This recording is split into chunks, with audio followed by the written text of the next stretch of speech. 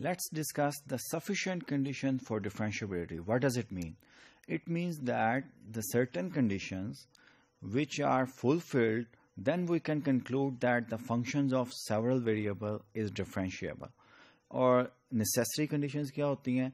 Necessary conditions ये कि फौरन जो statement हम करेंगे थ्योरम में, और इसका प्रूफ नहीं मैं दूंगा, स्टेट करूंगा और एक एग्जांपल पे इम्प्लीमेंट करेंगे इस रिजल्ट को, तो नेसेसरी कंडीशन क्या होगी वो कन्वर्स भी देखेंगे आप कि कन्वर्स इसका ट्रू है कि अगर एक डिफरेंशिएबल फंक्शन हो, फंक्शन ऑफ सेवरल वेरिएबल, तो क्या जो कंडीशंस दी गई थी जो कि इम्प्लाई कर रही थी डिफरेंशिएबिलिटी को, क्या वो कंडीशंस सेटिस्फाई होती हैं या नहीं, इसको भी देखेंगे कि कन्वर्स इसका ट्रू है या नहीं.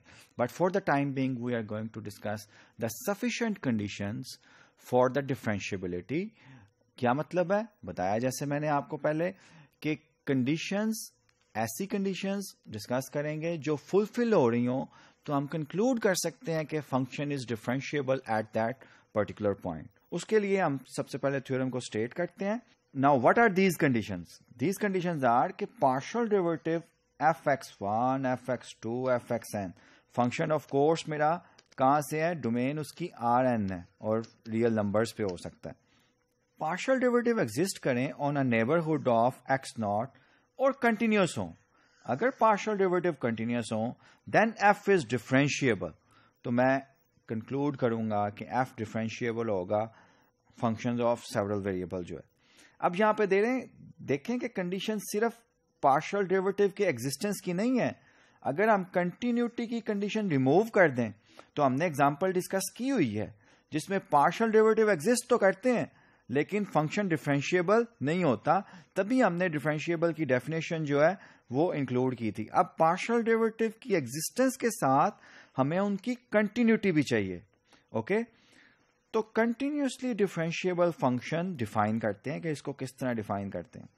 We say that f is continuously differentiable on a subset S of Rn if S is contained in an open set on which f of x1, f of x2, f of xn are continuous. इसका क्या मतलब है कि partial derivative आपके exist भी करें और continuous भी हो तो हम कहेंगे कि फंक्शन जो है कंटिन्यूसली डिफरेंशिएबल है.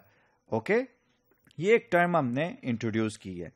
द अबव थ्योरम, अब ये अबव थ्योरम को हम इंप्लाई कर सकते हैं, रीस्टेट कर सकते हैं. The above theorem implies that such a function is differentiable.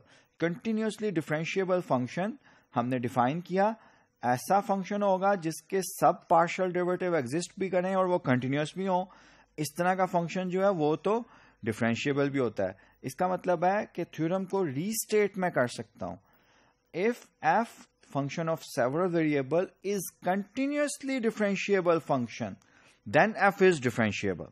ठीक है, और continuously differentiable function का मीनिंग क्या है वो हमने डिफाइन कर दिया कि पार्शियल डेरिवेटिव एग्जिस्ट भी करें और कंटिन्यूस भी हो. Let's take an example. If f of xy function of two variable है defined by x square plus y square divided by x minus y, then partial derivative इसका f of x y easily आप evaluate कर सकते हैं. Quotient tool लगेगा, इसको simplify करें, you will get this one. Partial derivative with respect to y जो है वो भी आप इवेल्युएट कर सकते हैं.